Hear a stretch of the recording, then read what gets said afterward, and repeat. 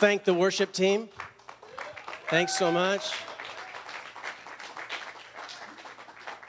I'm gonna use this stand. Okay. Look at this. We want to welcome. And you know what? You didn't come here to hear me speak. You're going to hear me speak, though. But what you came here for was to receive something from the Lord. You came to the right place, okay? Because the Lord has something for you. So I'll have a little message here, a few scriptures to get you primed and ready to receive everything God has for you, okay? I'm going to talk about healing a little. Now, you might need deliverance. You might need healing. You might need emotional healing. You might need physical healing. But this is called a healing service, so I got to talk about healing a little bit, right? If God still heals the sick today, how come so many good Christian people are sick? Good question, huh? Thousands of sick and suffering people in the world today would love to believe in divine healing because it could mean deliverance from a life of suffering. People would like to believe it. It's a good thing if it's true, isn't it? Many people want to believe, but they won't believe until they get some questions answered first. That's the way we are a lot of times. Blind faith, childlike faith doesn't ask a lot of questions. But adult faith asks questions. Well, wait a minute. What about this? What about that? What about this? Children just say, okay.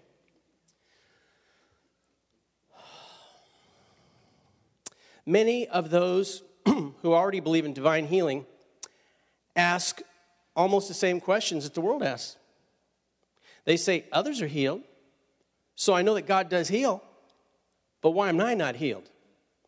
Is God a respecter of persons? Does God pick and choose his favorites? Does he put one man over another man, one woman over another woman? Well, Romans 2:11 says, God is not a respecter of persons. He considers us all the same. If God's promises of healing apply to anyone, then they apply to everyone. You see that?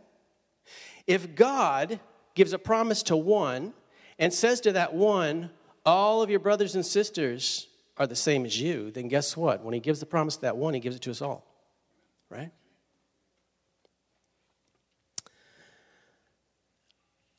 James 5:14 and 15 say this. If there's any sick among you, let him call for the elders of the church, and let them pray over him, anointing him with oil in the name of the Lord.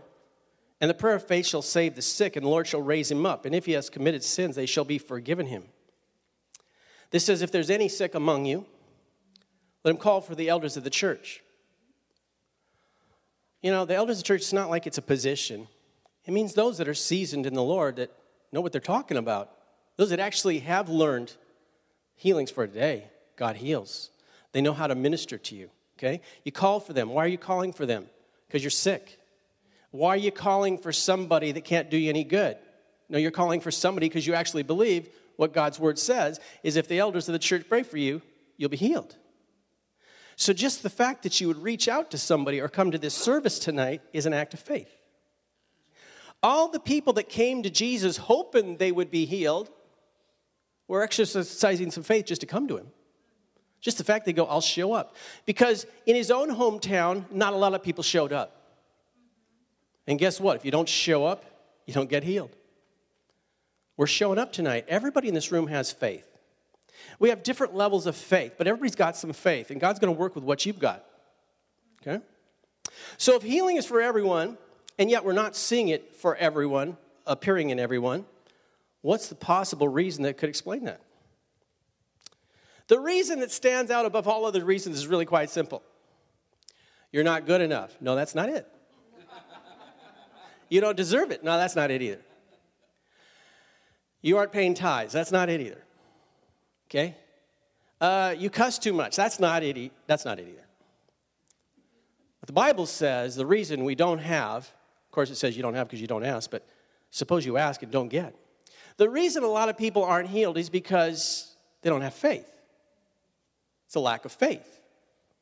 Now, I want to tell you something that's gone around for years and years and years, and it doesn't go here, okay? And that is this. The faith healer that comes to you and says, if you have faith, God will heal you tonight. And then they pray. And then they walk away. And you go, I didn't get healed. They go, well, that's because you didn't have faith. That's not what Jesus did. Somebody's got to have faith. I can pray for people. You can pray for people that don't have faith and they can get healed. I've seen it done. I prayed for atheists that defied me and says, it won't work, and they got healed. As long as somebody has some faith in this room, people can get healed. Somebody's got to have some faith because God's got to have something to attach this thing to. Somebody has got to have faith. You may say, I have faith. I know God's able to heal me, but why doesn't he? Do you believe he will heal you now? There's different levels of faith. Some people say, I believe God can heal me. That's one level of faith. I believe God will heal me. That's another level of faith. I believe God will heal me now. That's a whole different level of faith. Okay? Some people say, I hope he will. And I do know that God heals, but I'm not sure he wants to. Hope is a thought. And it's even a positive thought. But it's a thought that has no substance. Hope won't buy you anything. Hope will identify what you want, but it won't get it for you. The only thing that will get it for you is a thing called faith. The Bible says this. Now, faith is the substance of things hoped for. You see, the thing that's hoped for doesn't have any substance until you add faith to it. And then it becomes substantial. Hope identifies what you want, but hope doesn't get it for you. Hope is the target you're aiming for, but faith is the arrow that hits the target. Someone needs faith in this place tonight. Somebody. Maybe God, this is a thought people have, maybe God is trying to teach you something through sickness. You know, God will teach you something in the midst of sickness and in spite of sickness, but he doesn't give you sickness to teach you something. Sickness is not of God. The Bible tells us that Jesus came to bear our sicknesses and our sins in his own body. And if Jesus bears them in his own body and carries them away, do you think he goes, I'm just carrying them away for a while, I'm going to come back and put them back on you? Do you think Jesus carries away your sins and then later on he goes, you know, you need a lesson, I'm going to put your sins back on you? No, he carries them away, never to be found. Do you know when he carries your sins away, he carries your sickness away too? That's the dual nature of what occurred when Jesus died on the cross. And we'll read some scriptures concerning that. Now, here it is, Matthew 8, 16 and 17. When evening came, many who were demon-possessed were brought to Jesus. And he drove out the spirits with a word, and he healed all the sick. It says all the sick. And all means what? All. He healed all the sick. And why did he do that? This was to fulfill what was spoken through the prophet Isaiah. Listen to what he says. He took our infirmities and carried our diseases. Where'd he carry them? Back to your front door? Jesus took a great beating of many stripes upon his back. Stripes were laid upon his back so that we would be able to benefit from what he did for us so that we wouldn't have to bear the sicknesses ourselves. It says, by whose stripes you were healed. Right? So you realize that the redemptive work that Jesus accomplished on the cross was to address two major issues which had plagued man since the fall of Adam: sin and sickness. 1 Peter 2:24 says, he himself bore our sins in his own body. That would be good enough, but the scripture doesn't end in the fact that he bore his sins in our sins in his own body. It says that we might die to sin and live to righteousness, by whose wounds we have been healed.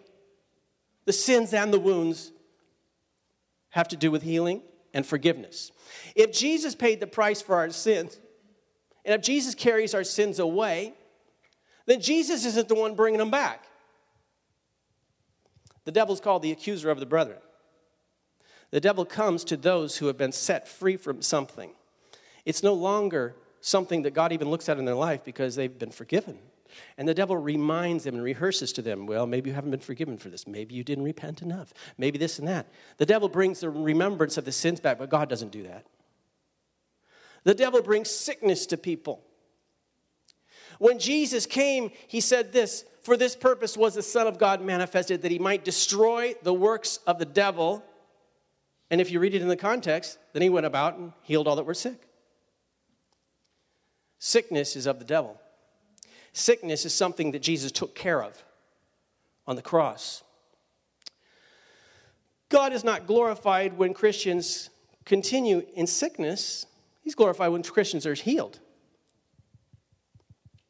Maybe God is just trying to teach you patience through the sickness. Well, he can teach you patience while you're sick, but he didn't give you the sickness to teach you patience, because, see, patience is a fruit of the Spirit. It's not a fruit of sickness, it's a fruit of the Spirit. You want patience? It's the fruit of the Spirit. It's not the fruit of sickness. You want to be patient, all we got to do is get you really sick. That's not the Bible. It's not the Bible. If some individuals experience patience while they're suffering, patience can result from bad things that happen to us, but that doesn't mean that God sent us the bad things. Okay? You see, here's what happens sometimes. Sometimes when you're in the midst of something like sickness, you do something different. You begin to reassess yourself, and you begin to say, I need to get right with God. I need to get close with God. And so you find you get closer to God. But you know what? The sickness wasn't there to get you closer to God. It was the fact that you made a decision to say, I will press into God. And you can do that while you're healthy and you still get the same benefit. You don't have to be sick. You can say, while you're healthy, I'm going to press into God and you will be benefited. You don't have to wait till you're sick. Okay? You will find that whether sick or not, the more attention you give to God and to the things of God, the more fruit of the Spirit you're going to bear. If God, who never changes, uses sickness to teach patience and long-suffering, surely at some time in Jesus' ministry, he would have said to someone seeking deliverance, go thy way, remain sick until you've learned patience. Then you may seek me again, and perhaps I'll heal you. Did that ever happen? Not once did he give that kind of an answer. Not once did he command any person who was well to become sick so they might learn something. Can you imagine? Jesus says, you know what? Peter, you're a rather impatient man. I'm going to put sickness on you to help you. Did that happen? That wasn't one of the tools he uses, right? Not once did he give such an answer to any man. He did not once say, today is not your day to be healed. Not once when people were brought to him did he say, you know what, I don't want to heal you, but I'm going to heal you. Not once did he say, you have not quite learned the full lesson. Another year of sickness, and you'll be there. Come back in a year. Not once did he say that. It says that all that were brought to him, he healed. Okay? All who came to Jesus for healing were healed. Not one was turned away. So what's the missing component? Missing component's always the same. Jesus said, it's your faith. And you might go, I don't know if I got enough faith for that. It's okay. There are people in this room that have enough faith for you. Okay? That's why we come together. That's why the person is calling for the elders of the church, because maybe that person in bed, his faith is really at a low level at that moment. And he needs somebody else to have faith. Okay? We're not going to blame you for not having enough faith. We're going to say, you can come here with no faith at all, and we're going to have faith for you. And God's going to heal. Remember the scripture that said about calling for the elder of the church? Remember it said, and the prayer of faith will save the sick? What kind of prayer was it? Prayer of faith. Remember when the disciples of Jesus were having difficulty delivering a boy possessed by a demon? And they asked Jesus, why couldn't they? Here's what he said. John 17, 19-20. Afterward, the disciples came to Jesus privately and asked, why couldn't we drive it out? He said this, because you have so little faith. Oh, that's it? That's it. You have so little faith. For truly, I tell you, if you have the faith the size of a mustard seed, you shall say to this mountain, move from here and go to there, and nothing will be impossible to you. So Jesus said, your problem was you just didn't have enough faith. He didn't say the demon-possessed boy had to have any faith, or his father even. He said, you guys didn't have enough faith. That's what it said. Who has to have faith tonight so that you can receive healing? Anybody. That's all it takes. That's all it takes. One person who's got faith. It can be the person praying for you. It can be the person being prayed for. It can be the person coming on behalf of another. It can be the person who brought the person to be prayed for. Somebody's got to have some faith. And here's a few examples in the Bible. Numerous times in the Bible, Jesus healed people who didn't even know who he was.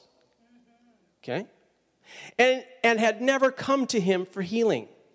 He saw them. He went to them. He healed them. And they go, what happened? They weren't saying, I knew that would work. I knew you'd heal me. They go, I don't even know who the guy is. There was a blind boy. He's grown up to be a man. But since childhood, he was blind. And he couldn't see. And Jesus saw him. And he didn't see Jesus. Jesus saw him. And he didn't cry out, oh, Jesus, have mercy on me. He was just sitting there. And his disciples said to Jesus, what do you suppose he's blind? Is it because his parents sinned or because he sinned? He goes, no, it's none of that. But it says Jesus went over and he spit in the dirt. And he put some mud in the kid's eyes, And he told him to go and wash. In other words, the kid's still never seen Jesus yet because he's got to go somewhere and wash. And after he washed, the priest noticed, oh my gosh, this kid who's never seen in his whole life is seeing. How did that happen? Who did this to you? And he goes, well, it's some guy they called Jesus. They go, Jesus, don't you know that man's a sinner? He goes, you know what? I don't know if he's a sinner or not, but I do know this. I was blind and now I can see. Right? So that boy didn't have faith. Jesus had the faith in that particular case, right? Jesus obviously has faith. In Matthew 9, there was a woman who had been bleeding for years, the woman with the issue of blood, and she was healed. She wasn't healed by Jesus praying for her. She had faith for herself. It was her faith that healed her. Matthew 9:20, suddenly a woman who had suffered from bleeding for 12 years came up behind him and touched the fringe of his garment. It says this, because she had said to herself, she said it to herself, Jesus didn't say it, she said to herself, if I only touch his garment, I will be healed. She said it to herself. Jesus turned and saw her, and what did he say? Take courage, daughter. He said, your faith has healed you. Did you get that? She said, if I can touch Jesus, I'll be healed. Jesus wasn't even paying attention to her. She touched him from the back, and he goes, who touched me? But she had faith that if I do this, I will be healed. Jesus had faith for the blind man to be healed. This woman had faith for herself to be healed. Okay? Then there was a man who may have had no faith at all, but his friends had faith. Someone needs to have faith, and his friends had faith, and they decided if we could just get this guy to Jesus, he'll be healed. We don't even know if the guy was cooperative, but it doesn't matter. He was paralyzed. What's he going to do? We're taking you to Jesus. No. What's he going to do? He can't do anything. I'm trying to run away, but I can't. What's he going to do? So they did that. They brought him to Jesus. It says, Luke 5:18, just then some men came carrying a paralyzed man on a mat. They tried to bring him inside to set him before Jesus. See, Jesus was in this house and it was full of people. They couldn't get in. But they could not find a way through the crowd, so they went up on the roof and lowered him on his mat through the tiles in the middle of the crowd. They lowered him down through the roof, right in front of Jesus. When Jesus saw what? Their faith, he said, friend, your sins are forgiven. He was healed. Jesus saw their faith. Somebody had to have faith. In the first case, Jesus is the one praying who had the faith. The guy receiving didn't have any faith. He didn't know what's going on. In the second situation, the woman had faith for herself to be healed. In this situation, this man's friends had faith for him to be healed. But somebody's got to have faith. That's where it's all at. That's how we receive, is by faith. So if you've come tonight and you're checking your wallet to say, I don't know if I got enough faith, I'll count what I got here. It doesn't matter if you're low. Other people here have faith for you. And we see healings every healing service. Every healing service. We see miracles every service. I had a guy, now if you guys are, any of you are my Facebook friends, you might have seen a couple weeks ago, I posted a letter that somebody sent me, okay? And this guy was up here last healing service. He came up from Oregon, I think it was, with a couple of friends. And he had called me sometime way back and said, I've got a short leg, it's all, bent and twisted, and I've had this for my whole life pretty much, and I've got all this pain in my hips, and he's had all kinds of issues. And he goes, if I can just get there, I know that I can be healed. He had faith. Well, he sat right there. We prayed for him. And he sent me a letter. This is like 2-3 weeks later. And the letter says this: everything's changed in my life. I've been healed since that day. I can do things I could never do before. I feel set free. I feel liberated. I feel like a brand new person. It was all because I showed up and got prayed for. Because somebody had faith. Tonight, you may not have much faith. Or you might have a little bit of faith.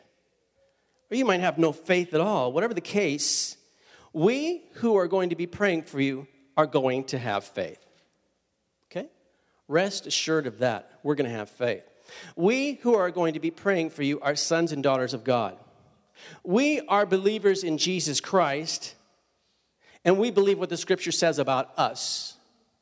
So we're going to pray for you, and you're going to be healed. Now, here's what the Scripture says about sons and daughters of God.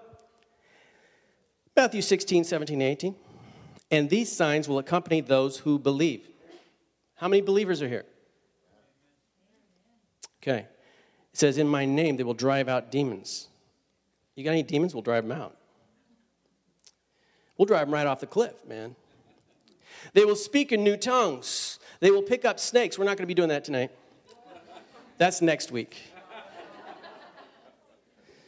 And if they drink any deadly poison, it will not harm them. They will, listen to this, they will lay their hands on the sick and they will be made well. If you believe.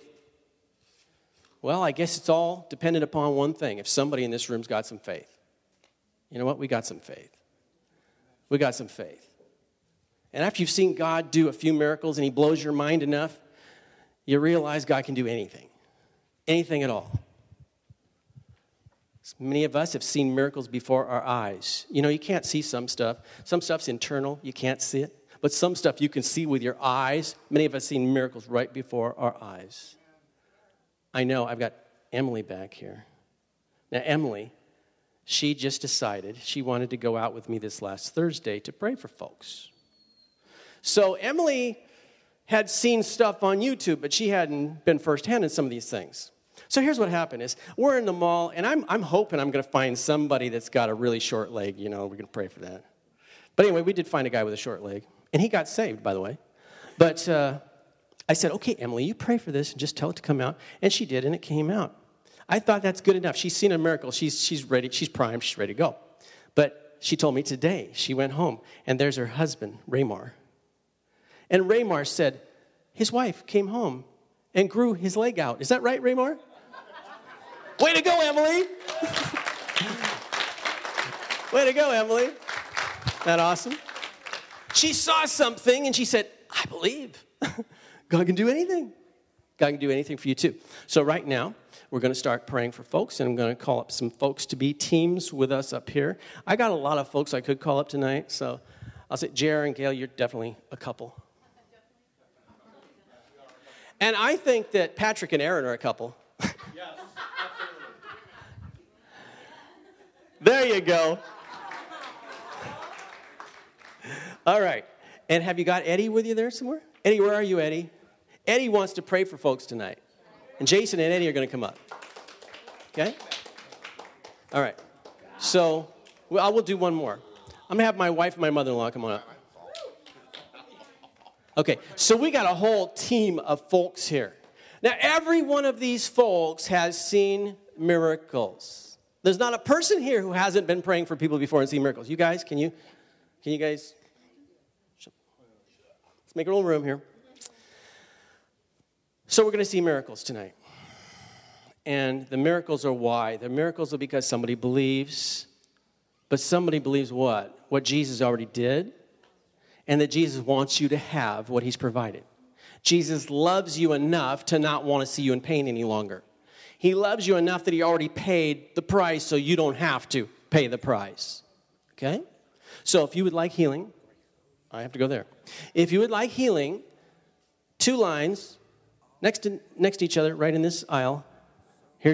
Just come and line up right here to the back. And we're going to begin to pray for you. And we're going to send you, right, left, whatever it takes. And we're going to pray for everybody here. So I've already talked to Judy right here, so I'm going to pray for this young man here. So you come up here, and the rest of you, just go to somebody, and they're going to start praying for you.